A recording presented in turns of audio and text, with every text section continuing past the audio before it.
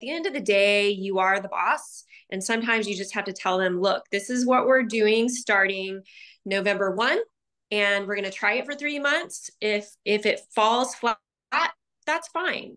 But know that there's going to be something else that we try after that.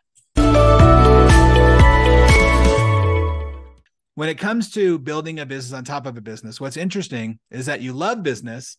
And so how difficult was it to make the decision to build a business on top of the business you already built? So it just happened. I don't know that it was a conscious, do I want to have 2, 3 jobs at the same time? It really was something that I started in the office, this retainer replacement program, and I had so much success with it. And there became this demand within my patient population that I realized I was onto something special. But then I hit a wall. I hit a wall inside the practice where I realized I had bit off a little more than I could chew, trying to replace all of these retainers for my patients in-house with the current team that I had, trying to ship them somehow to the patients. It was running a business within a business, and that was hurting my primary business, which is being an orthodontist. And so at some point I realized this is so good, I can't not share it, but there's a better way to do it. And that's when I put my head together with people that are much smarter than myself and realized that I needed to commercialize it, create a bigger platform, share it with my colleagues, but make it easier for them than it was for me. Yeah. It's one of those things where it sounds like it was a had to be done type situation, right? Had to create that in situation. Your love for business is very interesting to me as well, because of this idea of so many people in your situation. You're not taught business in school. No one gives you all the blueprint for business. It's basically, like you said, copy and paste what the person before you did, or just be stuck in the same old routines because it worked before, but not really a lot of innovation. How has your love for business helped you innovate in both of your businesses, but especially in the orthodontic space?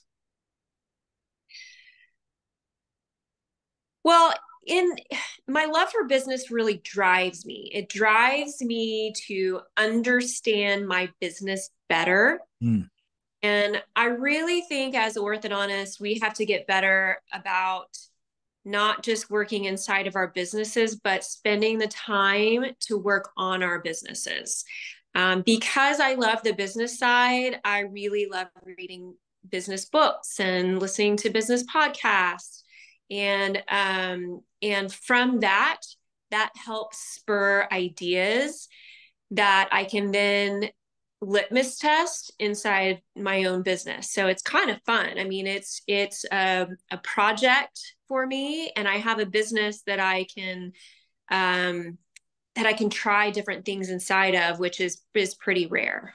Really interesting. I was actually on a call earlier today with a client who that was the fear, right? Of, oh man, but what if this happens and what if that happens? And I was talking about how, yeah, the idea is to think of what do you want and then reverse engineer that. And of course, stuff comes up, but if you know what you want and that's the ultimate goal, you'll never fail at something. You'll just learn something about what either worked or didn't work. I'm very curious then, can you give us an example of something that you've done, maybe that's outside the box of your business, or something that you heard from another industry or a podcast or a book that you went, oh, I want to try that in my business and see how that works? Is there anything come to mind? Oh, that happens all the time. So Good. it drives my team crazy. I know it not excite them at all. Uh-oh, Um, doctor got a new book. Beware. Back from a meeting and they told me about this, but this is what we're going to do. So yeah, it happens all the time. Customer service is one of those that are constantly swirling in my mind, right? How can we create this wow factor? What is going to make mom leave the office and go, whoa, they were doing this over here. This was my experience. Nothing, I can't think of a specific example there, but I can give you another example. So this year I've really worked on capturing the adults, the adult population that walked through the office but didn't come in as a new patient.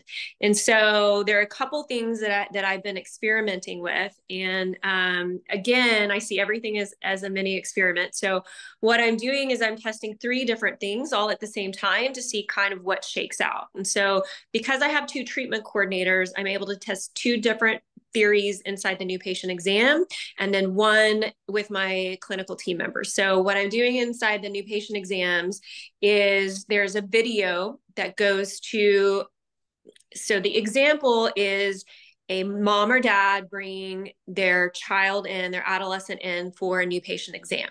So before the new patient exam, they get a video that's pushed to their phone that says, as a thank you for bringing Johnny in for his appointment today, we're going to do a quick 2-minute scan of your teeth and make some complimentary bleach trays for you with 2 bleach tubes included. And so they've been prepped that that's going to happen, and they know it's going to take a couple to get the scan. And then we get to scan the patient. And my treatment coordinator has been taught to then say, hey, have you ever noticed whatever it is? This tooth is a little roasted. You've got a little roast on this tooth. Your teeth aren't touching all the way on the left side. And that's all she says. And then she lets the parent kind of guide the conversation from there. And that so far has been very successful. And I love it because I'm pitting my 2 treatment coordinators against each other. So I will keep you posted as to which one is going to win. I'm actually going to be talking at the AAO a little bit about this. So my other treatment coordinator, what she does is we have I created a sheet that talks about all of the benefits of adult orthodontic therapy.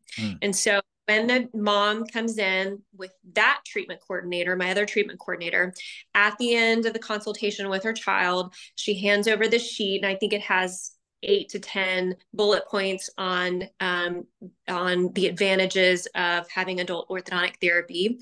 And then what my insurance coordinator does is she verifies the adult benefits.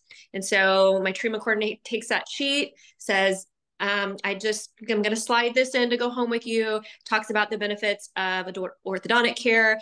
Dr. Jackson specializes in adult orthodontics, and this is how much your insurance will cover of that care. Just let me know if you're interested in looking at that more. So we'll see which one comes out as the winner. And then the other thing that I'm doing with my clinical team is I've created a postcard that will accompany the adolescent out of the office to mom. Mom gets the postcard that talks about the benefits of orthodontic care, has a QR code with my video on it talking about the advantages of orthodontic care. And then it has reduced pricing for aligner care. So there's 3 tiers of pricing.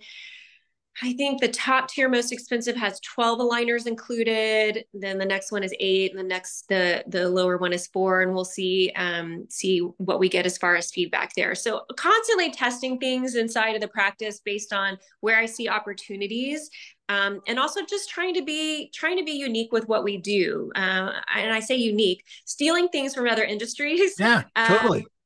To relay into our business. Listen, I think that is so wise. I used to talk about this from the stage and with clients for sure when I would talk about Smile Direct Club, that a lot of people were like the big blue or the big purple, whatever scary thing.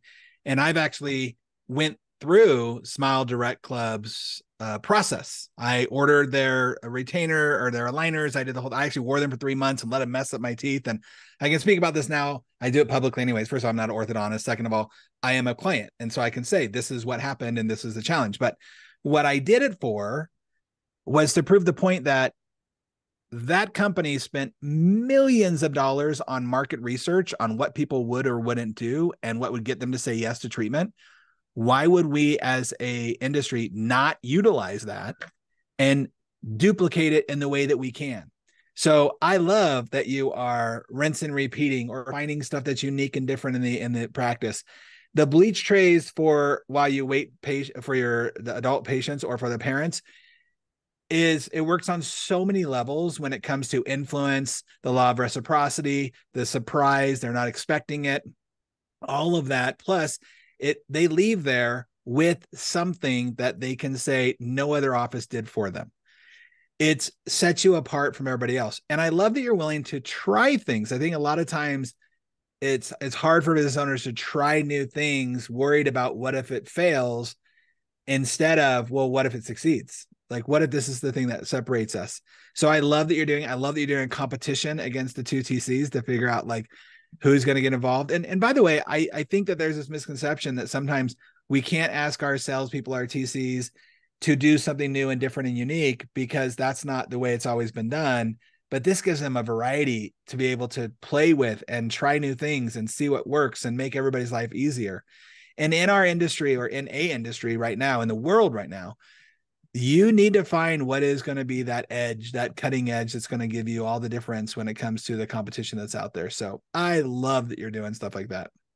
I agree. Good. And I appreciate that. And I'll just say for all the orthodontists out there that my treatment coordinators, anybody in my office, every time I ask them to do anything new and different, they do not, there is a lot of resistance. And so sometimes it takes good. I'm so glad you said that. Me presenting the idea and then them reminding them that I presented the idea. What I've learned through the years that I think is really important is to give them choices. So I'm thinking about doing either this or doing this. You tell me which you think would work better.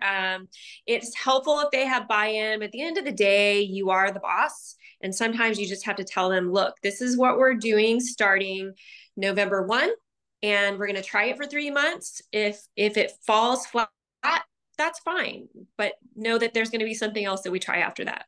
Listen, I'm so glad you said that, because I know there are people listening in their car on the treadmill, right? It's like, well, you must have really people who agree with you on everything, and must be nice to have that TC. And as opposed to, no, they still give the pushback. They still get it. But as you said, at the end of the day, we need to, this is why we're doing it. Give them the vision, the idea, the focus, give them the timeline, get your best effort in there. And what happens most of the time, something ends up being the way we always do it, instead of, this is so hard and this is so challenging. And I love that I actually want to ask you this. Do you have something like that you've tried over the years that failed miserably, but you learned something really powerful about it? Hey, there's no reason to learn how to own your role on your own. If you like that clip, go ahead and click right here for another one. Or if you want to watch the entire podcast, go ahead and click right here. Also, don't forget to like and subscribe.